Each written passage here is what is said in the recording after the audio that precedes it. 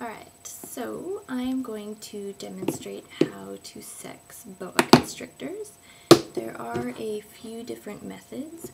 You can pop them, which I don't recommend for boa constrictors. It's more suited to ball pythons. You can probe them as well, but we use a method where you just feel for the hemipenes, and it is the least invasive method, which is a lot nicer for your snakes. So, here is Mugwai, my male. He is a lipstick sunglow motley. Let's see if he cooperates. Alright, so you want to get a good grip on them, flip them upside down.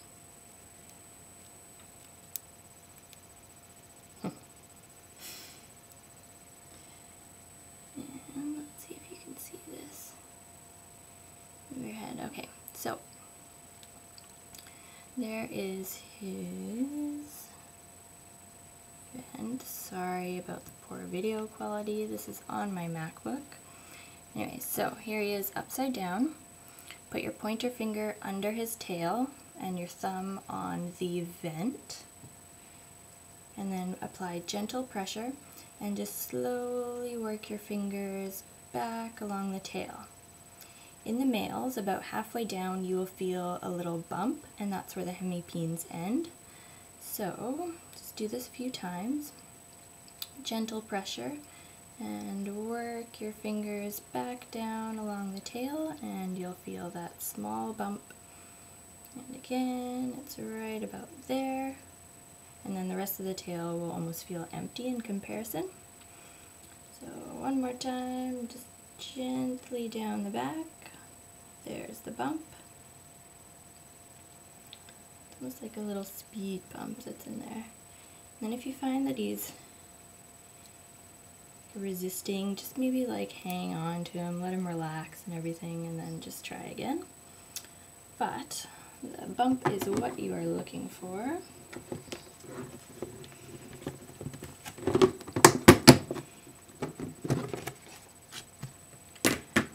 And for my female, I have this beautiful sunglow that we produced in March. It's a lot smaller. So same thing, turn her upside down, pointer finger underneath, thumb on top of the vent, and just apply gentle pressure and work your way down the tail.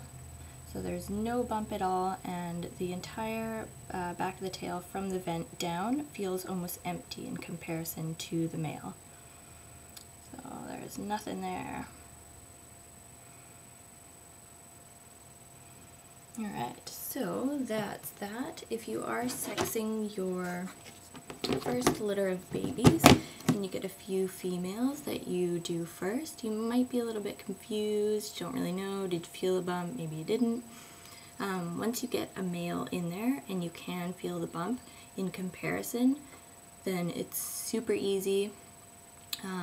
It's super easy on the snakes, doesn't stress them out. And just double and triple check. Tyler and I, one of us will sex the snakes and then the other one will do it, and then we will check again just to be sure.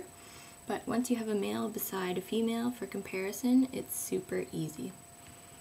Yeah, there you go. I hope that helps.